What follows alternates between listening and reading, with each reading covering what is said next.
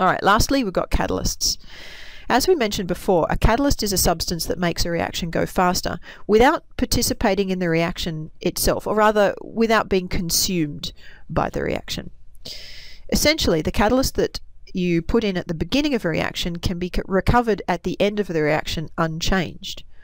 Many catalysts, particularly biological ones like enzymes, are highly selective in their action and only accelerate one of a number of different reactions that could occur. An everyday example of a catalyst that you nevertheless may not be aware of is the catalytic converter in a car. This is a device that takes the products of incomplete combustion, like carbon monoxide, and speeds up their conversion to less toxic compounds like carbon dioxide. The reaction that turns carbon monoxide into carbon dioxide has a high activation energy and is usually a slow reaction. But the catalyst in the catalytic converter, usually a metal like platinum or rhodium, makes this happen much faster and therefore reduces the harmful emissions from the car. So how does it do it? Well, back to our Maxwell-Boltzmann distribution. In thinking of ways to speed up a reaction, we've used surface area, concentration and pressure to increase the overall rate of collisions. And we've used temperature to both increase the overall rate of collisions and also increase the proportion of successful collisions. All of these methods involve trying to get as many molecules as possible over the activation energy. But what if we could change the activation energy, make the hurdle easier to get over? Well, this is what a catalyst does.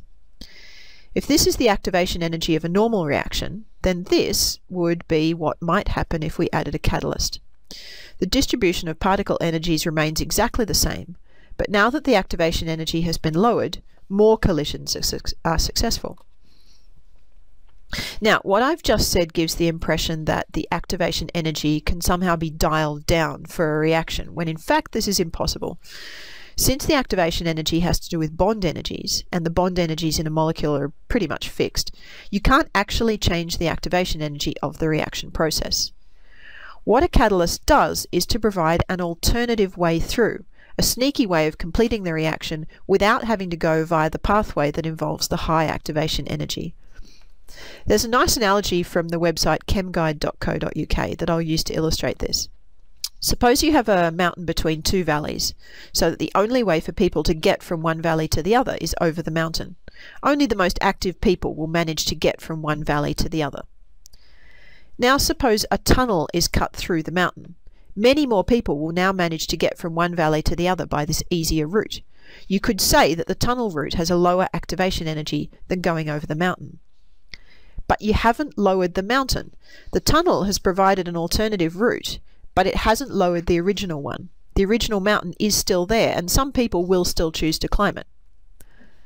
In the chemistry case, if particles collide with enough energy, they can still react in exactly the same way as if the catalyst weren't there. It's simply that the majority of particles will react via the easier catalyzed route. So, to summarize catalysts, adding a catalyst to a reaction provides a pathway with a lower activation energy, and the effect of this is to increase the proportion of successful collisions. Remember, the other way to increase the proportion of successful collisions is to increase the temperature, but often it's not convenient to increase the temperature of a reaction. It may be a better option to find a catalyst that allows you to perform the reaction faster at a lower temperature.